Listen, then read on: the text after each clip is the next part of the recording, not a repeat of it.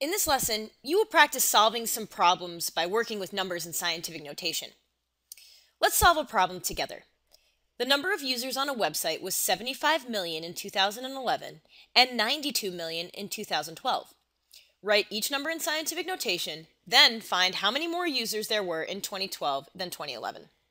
Let's deal with the first part of this problem. We have to convert some numbers to scientific notation. Which numbers? So we have 75 million here, and then our other number that we have is 92 million, and this is the number of users in 2012. So let's write both of these numbers in standard notation, and I'm going to abbreviate million, and 92 million. And in standard notation, these numbers look like this. Now that we know the numbers in their full standard notation, you can begin to write the numbers in scientific notation. And to do that, remember that scientific notation has the form of a factor, and I'll represent that with a here, times a power of 10. And because these numbers are large numbers, you're going to use a positive power of 10. And let's start by finding the factor. So for 75 million, you put a decimal point after the first non-zero digit in the number, which happens to be 7. So that means your factor is 7.5. Okay, now count how many places the decimal point needs to move to the right, and that's your power of 10.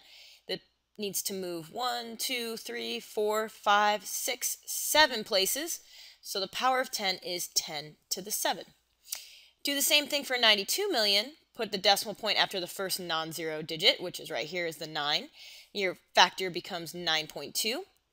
And because I see that these numbers have 10 million and million, and then they have 6 zeros here, and by 10 million and million, I mean the place values, and then they have 6 zeros, the decimal point is going to have to move the same number of places, so you can use the same exponent, so you get 10 to the 7 here as well. Now, to find out how many more viewers there were, or users, sorry, in 2012 than 2011, you're going to subtract. And I'm going to write that subtraction down below. And here you have the number so the number I wrote first is the 2012 figure of users, and I'm subtracting away the number of users in 2011 to find the difference. So notice something interesting here is that you have a factor multiplied by a power of 10 in both cases, and in this situation the powers of 10 are the same. So you can take advantage of the distributive property here to help you solve. And so what I'm going to do is factor out the power of 10. So this becomes 10 to the 7 times 9.2 minus 7.5. And so here what you do is you subtract the numbers in the parentheses. So 9.2 minus 7.5 is 1.7. And this is multiplied still by the power of 10. And you can convert this back to scientific notation by writing it as 1.7 times 10 to the 7. This is equivalent. And then expand this to standard form, and you can give an answer for the difference in users between 2012 and 2011. So I'll do that up here. 1.7 and times 10 to the 7 means the decimal point will move 7 places to the right, and you will add 6 zeros, right? Because you move it 1 place, the decimal point goes to the end of the 7, and then you need to move it 6 more places, which will be your zeros. So let's add 6 zeros to the end. And here you go. Your answer is 17 million. There were 17 million more users in 2012 than 2011. Let's solve another problem together. Okay. Solve the following problem. 2.4 times 10 to the 12 divided by 1.2 times 10 to the 8th. Now this might seem a little complicated, but I'm going to rewrite it in a form that hopefully will help you be able to solve this a little bit easier. Let me do that for you. I've rewritten this division problem, and as you can see, I've taken away the traditional multiplication symbol and I've used the parentheses. And when I do this, it's the same thing. I didn't do anything to change the number. I'm just changing the way that it's written. And this makes, some of the solving methods a little bit easier to see. So here you just have a coefficient, basically. The factor becomes a coefficient, and it's being multiplied by a power of 10. It's the same thing in the numerator and the denominator.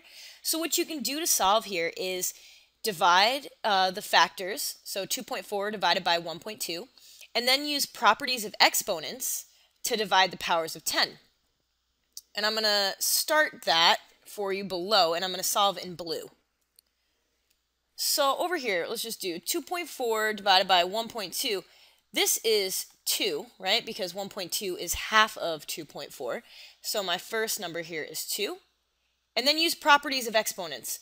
The quotient of powers property is the one you're going to need to use. And that one is if you have two exponents that have the same base, so a and a, one is raised to the power of m, one is raised to the power of n.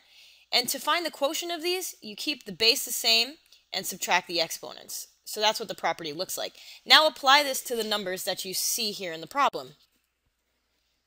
So to apply to this property to the powers of 10, you're going to find the quotient of the powers by subtracting the exponents and keeping the base the same. So you keep the base of 10, and you're going to subtract 12 minus 8, and that's your new exponent. 12 minus 8 is 4, so you get 10 to the 4. So when you divide these two numbers in scientific notation, you get 2 times 10 to the 4, and expand this to your traditional way in scientific notation. You get 2 times 10 to the 4, and that's what you get when you divide. Let's solve another problem. All right, let's solve a multiplication problem. Multiply 1.5 times 10 to the negative 3 by 2.0 times 10 to the 5th. To do this, begin by multiplying the factors together. And you can do this because when you're multiplying, remember that the order that you multiply in does not matter, and you basically have 4 numbers being multiplied by each other. So start with the factors. 1.5 times 2 equals 3. So you know the factor is going to be 3, and we'll put 3.0 since we have the significant digit here of 0. So you're going to have 3.0. Now, multiply the exponents, or the bases rather. So to do this, you have to use the product of powers property, and that one looks like if you have two powers that are raised to different powers that have the same base, you add the exponents together to find the product. So here you have the same base, 10, and one is raised to the negative 3 and one is raised to the 5. So when you go to multiply by the product of powers property, you get 10 to the negative 3 plus 5. 10 to the negative 3 plus 5 is 10 to the 2. So your answer is 3.0 times 10 squared, or 10 to the power of 2. In this lesson, you have learned how to solve problems using numbers in scientific notation. Happy solving!